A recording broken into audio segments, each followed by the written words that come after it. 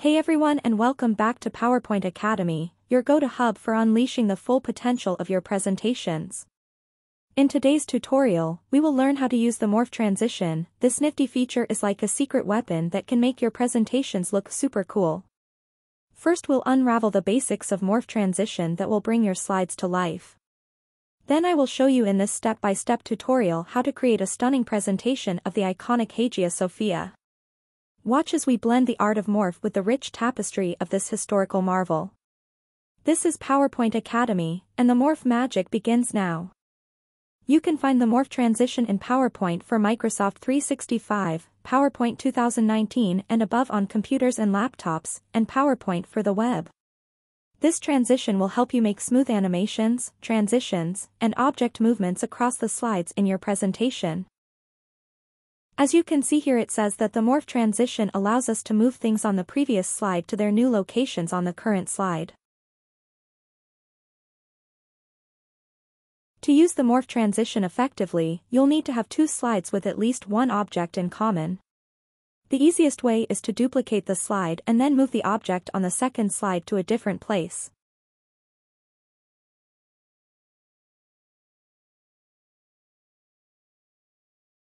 Then, apply the Morph Transition to the second slide. And here is the result. Another magic of the Morph Transition is that we can make a shape to morph into a different shape. I will show you how. Duplicate the slide and delete the star, then insert a circle.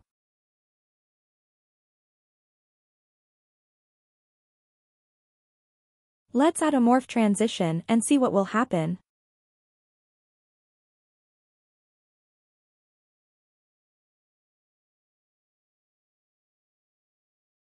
So nothing happened, the shapes just crossfade.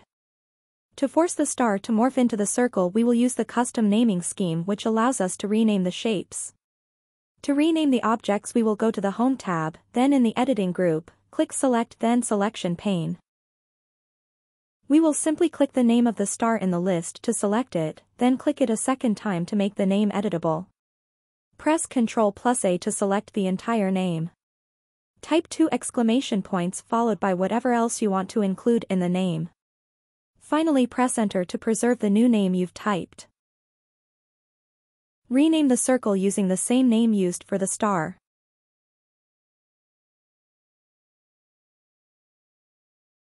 Now let's see how it will work. Wonderful!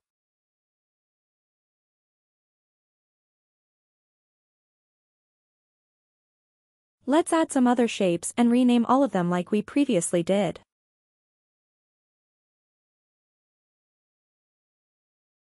Let's click Slideshow.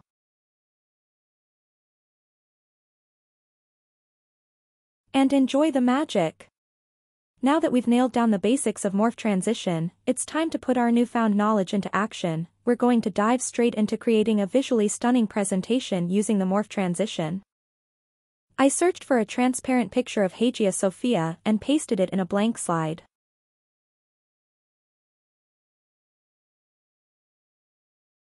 Right-click the slide and select Format Background. Click Gradient Fill. We only need two gradient stops, so drag the ones in the middle down to remove them.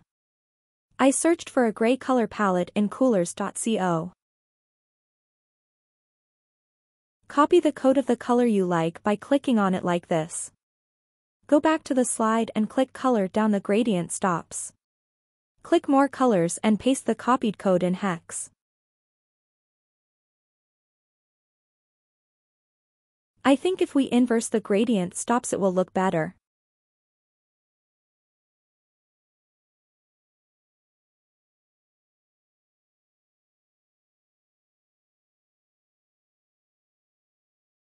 Now we will paste the title.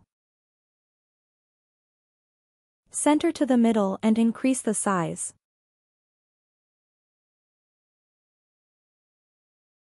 Now let's use the font Copperplate Gothic Bold.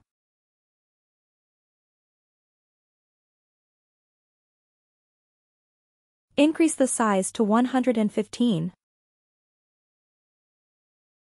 Next, click Text Color, select the eyedropper and click wherever you like in the image.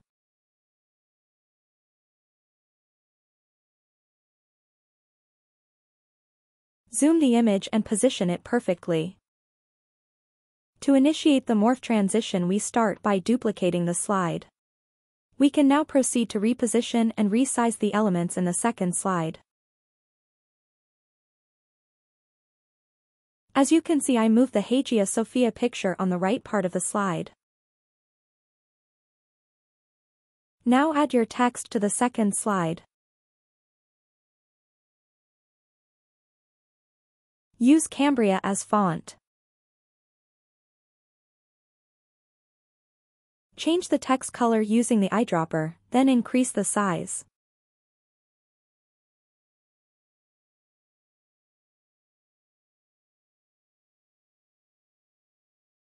Position the texts and the image perfectly.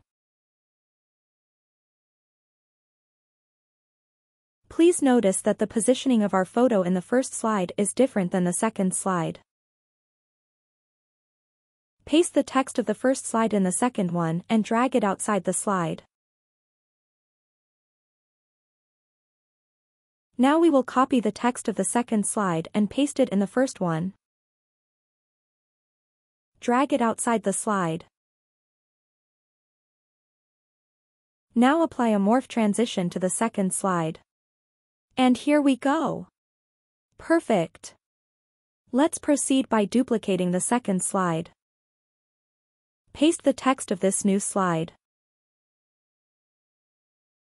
Select the existing text box, click Format Painter and click the added text to quickly apply the same formatting, such as color, font style and size. Now drag the text of the previous slide outside the current one. Position the new text perfectly and decrease the size. And then we will make this picture a bit smaller and move it from the right part of the slide to the left so that the movement will be from the right to the left. We will add these Ottoman Sultan and Byzantine leader PNG images to the slide. Resize and position them like this. Paste your text and use the Format Painter to quickly apply the previous formatting. Resize and position everything perfectly.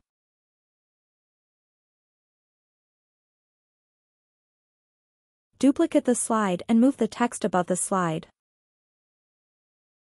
Now move these two PNG images down, resize then rotate them.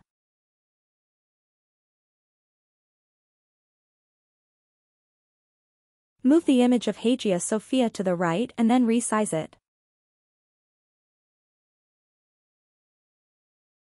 Paste the text of this slide and use the Format Painter to format it like the previous ones. We will add some images to the left, so position Hagia Sophia to leave some space to them.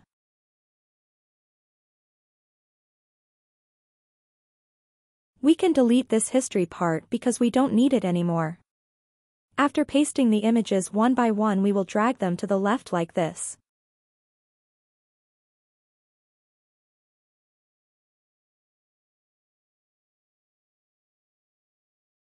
Select the first image, go to Picture tool, select Crop, then Aspect Ratio and click 1:1.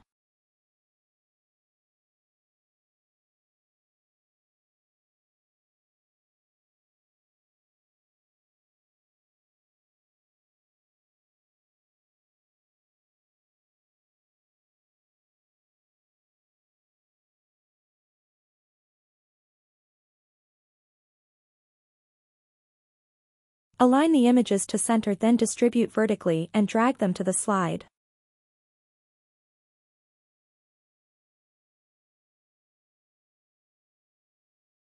Resize them.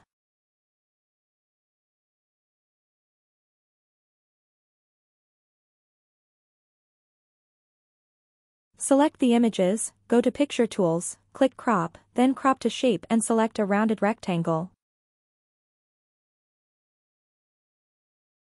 Select these three images and make them smaller than the first one. Position them. Now reselect them and go to Picture tool, click Color, and select black and white.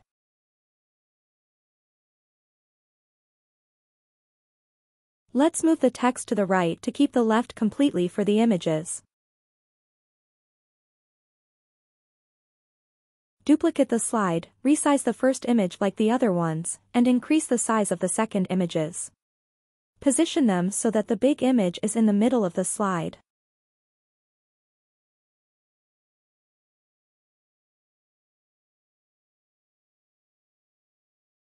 Now change the color of the first image to black and white. And then recolor the second image.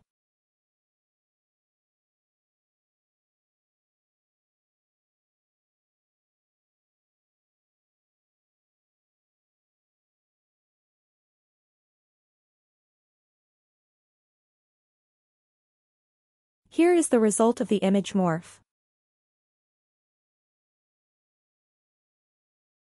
Repeat the process for the third and the fourth image.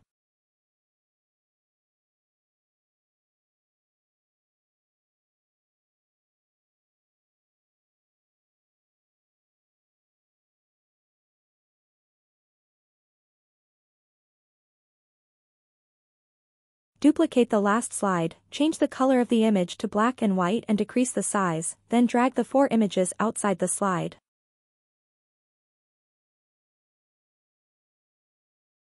Now drag the text outside the slide.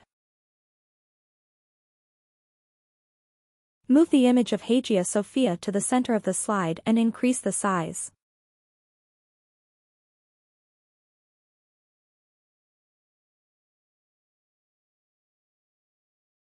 Now we will copy the objects that we want them to morph to the slides.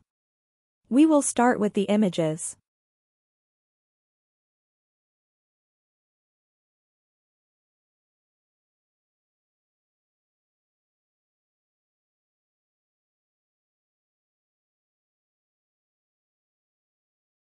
Next, the text.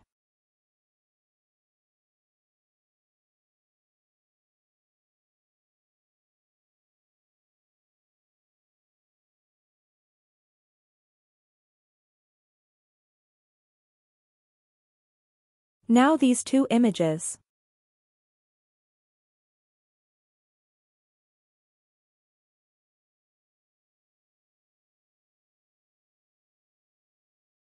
Let's control our slides for the last time.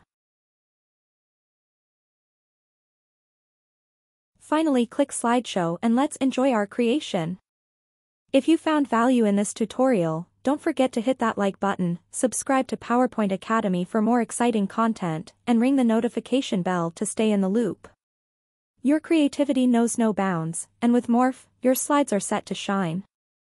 Thank you for joining us on this PowerPoint adventure. Keep practicing, keep creating, and most importantly, keep those presentations captivating. This is PowerPoint Academy. Until next time, happy designing.